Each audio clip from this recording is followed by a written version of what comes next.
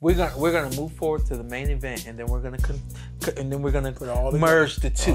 We're gonna merge the two. So we got Anthony Joshua in the main event. He looked great. He looked stellar against Otto Wallin.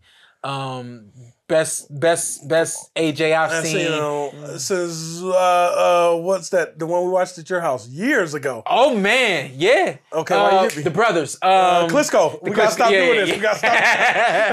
Yeah, Vladimir Klitschko. That's what I thought. I ain't tweeted because I was like, I don't want people to be like, what about this fight? What about that fight? I thought that was a great AJ performance. I was worried. I wasn't sure what was going on with the whole Derrick James because I got more respect for Derrick James, but. I mean, he knew what he was doing, and he came out and put on a show after.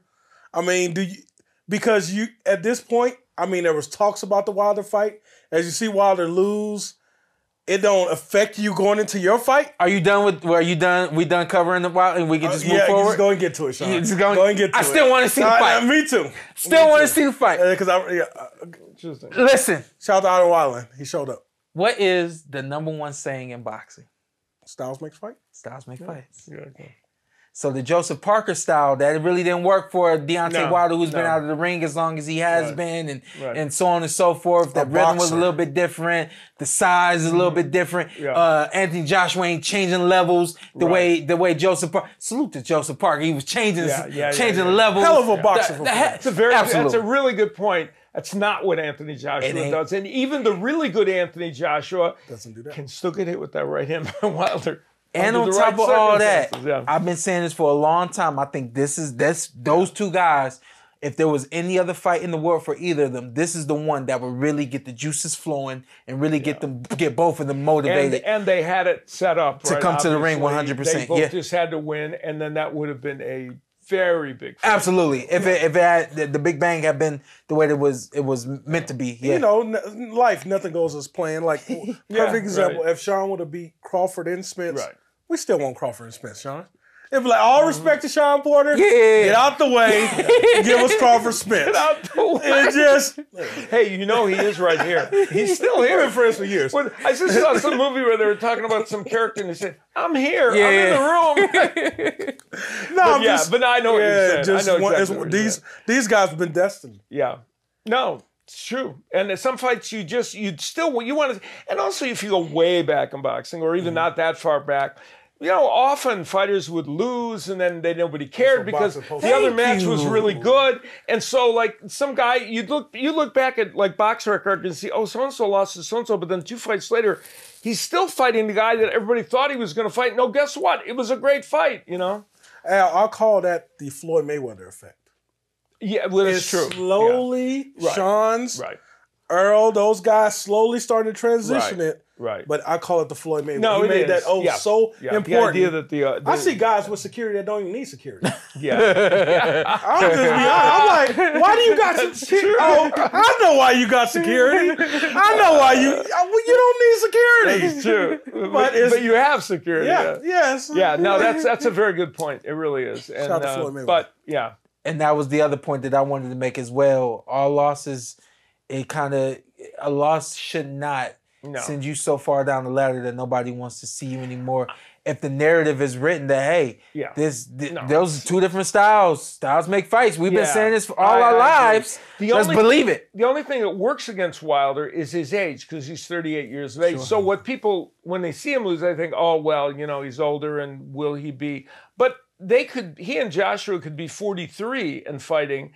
And the same style questions would apply because that right hand could still get in. Yeah. And that's why it was always such an appealing fight, right? And, you know, you're talking about Joshua, and I know you want to talk about him anyway. Anthony Joshua, at his absolute best, is a pure boxer puncher. Not a boxer, because when he gets up, when he starts getting on his toes and moving, he has the same problem that Wilder had in the fight with Parker. Can't stop and stop, and he's not that kind of fighter. Some fighters we've seen do it. So he has to be a boxer puncher within the confines of the movement he's going to give you. And, you know, when he's that, he's a very dangerous fighter. Now, he can be hurt, as Andy Ruiz hurt him, but so can Wilder, right? Yeah. But that's when you're at your most dangerous, when you're that kind of fighter. How hard is the stop and drop? Because that's going to be important in that fight. It's not hard. It's a matter of being taught that. And again, I started doing it when I was 5. Much easier to just be able to, it's muscle memory at this point. Yes. Whereas some people have to actually compute things in their mind, you know? And both Anthony Joshua and Deontay Wilder especially because he got to the sport so late. Yeah. It's like I started riding horses when I was 32 years old. Okay? I've ridden for my whole life. It was harder for me to learn that than if I was 10, like you said. And there I realized I would never be, I became a good rider, did a lot of things, but I was never going to be as good if I'd started when I was 10. And some of the fighters, like even Joshua and Wilder, you're trying to teach them things that, like you said, were bred into you when you were a young man. Yeah. So it sounds like you guys got Anthony Joshua. Pardon? Sound like you two got Anthony Joshua, you know. He's been fighting the longest. I'm still rolling with the big right hand. Okay, well, get him, boy! We moved on to the next thing. You're stuck in that right hand. Yeah, I'm riding with that right hand. I would too. Because I believe he's just going to I don't know who's going to win that. Who'd win that fight? Is that what you're saying? I don't know who'd win that fight. I don't know if Joshua would win it because he could get clipped with the right hand easily at any time. You know, and we saw Andy Ruiz hurt him. Yeah. So guess what? I still like Deontay Wilder in that fight. Would you if they fought? Yeah, I do. I'm gonna be honest now. This is my first time really truly like thinking about it, looking at the fight. Yeah. There's bias there. Right. Wilder didn't show me enough in this fight. Not in this one, no. So now you'd have more doubts. Yeah.